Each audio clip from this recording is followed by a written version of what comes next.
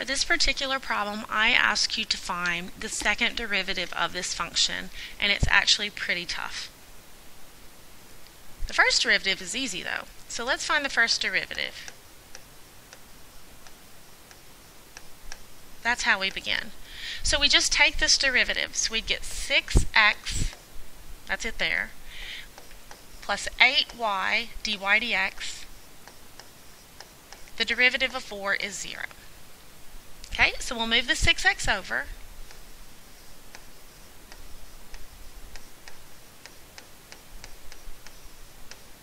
I'll divide both sides by 8y. And dy dx would equal negative 6x over 8y. Now that simplifies to negative 3x over 4y. Okay, so I asked you to find dy dx. That's how that would begin. But that's not what the problem asked. So the problem asks you to find the second derivative, and so you see your symbol up there. That means we're going to take the derivative with respect to x of this piece right here. Now, when we do the green step, that means we're going to have to use the quotient rule. So the second derivative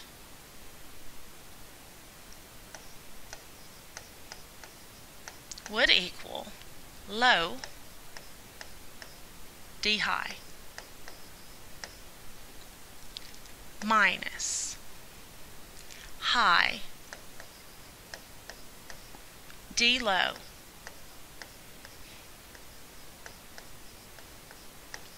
all over low squared. Low d high minus high d low over low squared. So when we clean this up, we get negative 12y. Two negatives make a positive. That would be positive 12x dy dx over 16y squared. Because you had 4 squared and y squared. Now, you can't have a dy dx, you can't have a derivative inside of a derivative, so what we have to do is go back to this red step over here, where it tells you, let me go down one, right here, where it tells you that dy dx, it gives you an answer for that piece. Okay, so let me write that out.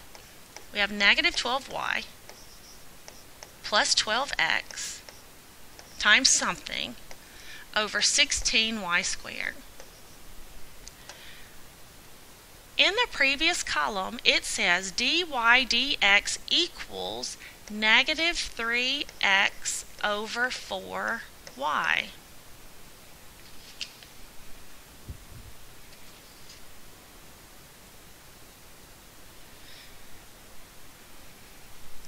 Okay, so we're going to get negative 12y.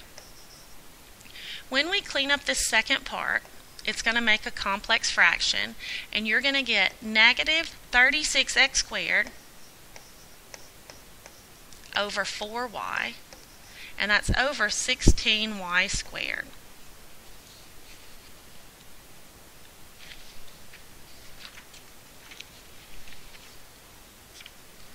Now, of course, that 36 and 4, that simplifies.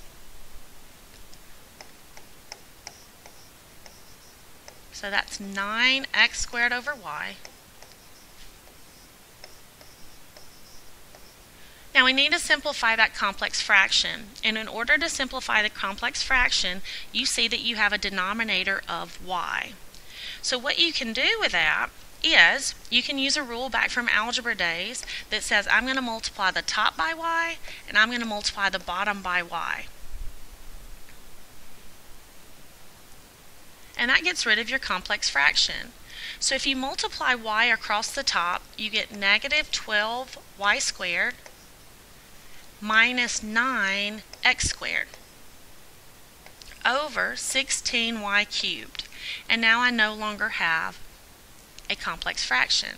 So I multiplied it here, that's how I got the y squared, and when I multiplied it times this one, the y in the bottom and the blue y canceled out, leaving me with 9x squared. Now here's where it gets tricky.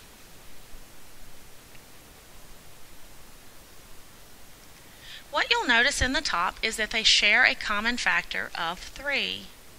So I can factor that out. Now I also notice they share a negative, so I can actually factor a negative 3 out.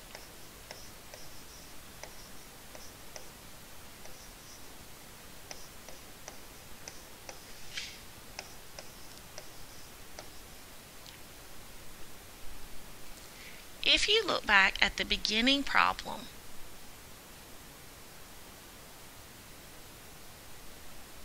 way back at the tip top of this page, it tells you in the beginning, it says if you have a 3x squared plus 4y squared, that equals 4. So look here in this green step here at the bottom, you have a 3y squared plus 4y squared. So at the top that told you that was a 4. So it circles back around. When you have one of these, they circle back around. So that gives you a negative 12 in the top and a 16y cubed in the bottom. And of course, that's your d2y dx squared. So that simplifies because it reduces by 4 to negative 3 over 4y cubed.